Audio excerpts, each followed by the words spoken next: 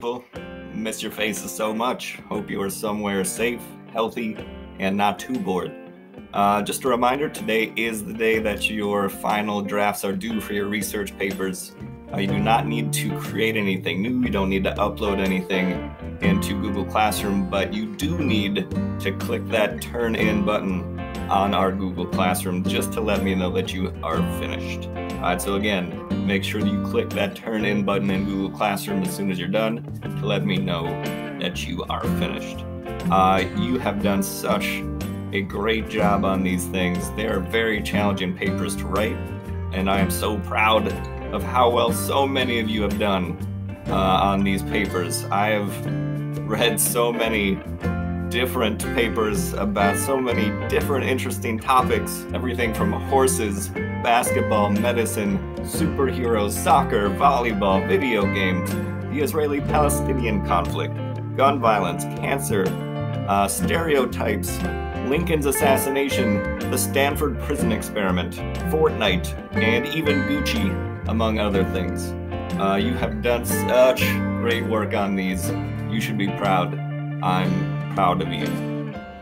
Now, some updates on our class going forward. We're going to be starting a new block schedule this week. It's going to take a little getting used to, but I think it's going to help decrease the amount of busy work that I think we were all experiencing before break.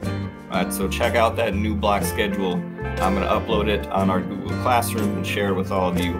It is also linked to our class website, which is updated and as fancy as ever.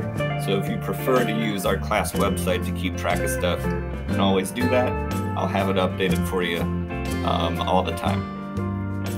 Our next unit, we're going to focus on major economic and political systems that emerged during the time period we just finished studying, so around the Industrial Revolution and World War I. These isms like capitalism, communism, socialism, liberalism, conservatism, when they were first created, dramatically changed the way people thought and dramatically changed the way nations were organized.